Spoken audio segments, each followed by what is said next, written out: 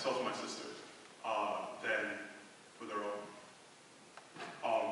After this event, we had a Mitsubishi, I forgot what type of car it was, like a Mitsubishi or a Honda. It was stolen that night.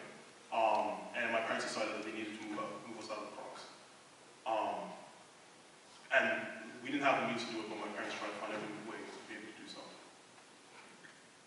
I can understand the anger of those in that. I really do. As a black male, I've been harassed here in New Haven many, many, many times.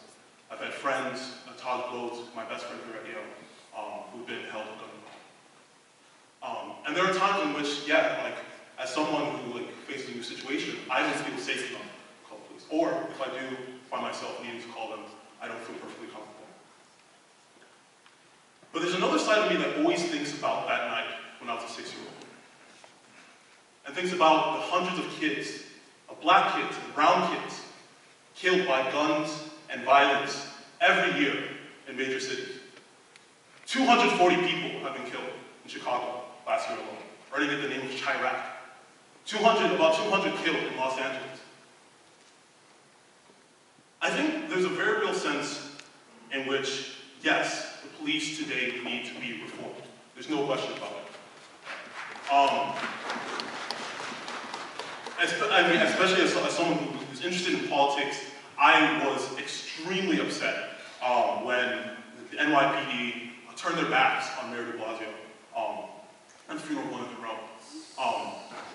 I think that,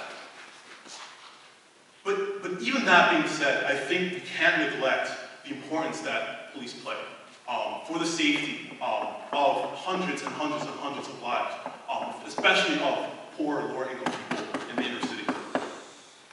I think more importantly, if we're going to say that any group of people are not deserving of status of heroics, then I think that we're left with a society without any sort of inspirational figures. I think we ascribe the status of heroes to those people, to the ideas that we think that people should hold themselves up to. And as someone growing up who's read the works of Angela Davis, I don't condemn someone like Angela Davis and the work and the fight that she fought for African Americans in this country because of the actions of someone like Jonathan Jackson. All right? And I don't condemn someone like Malcolm X because of the actions of some of the people in the Nation of Islam. Or Martin Luther King for the actions of the civil rights movement. And this will be my last thing. I think the police can be better. I think the police should be better. I think that there are bad police, there are many bad police, and I think the institution needs to be reformed. But I think that there are many good police who enter the force because they really do believe that there needs to be protection for people, the vast majority of people who are plagued by violence and crime on a daily basis.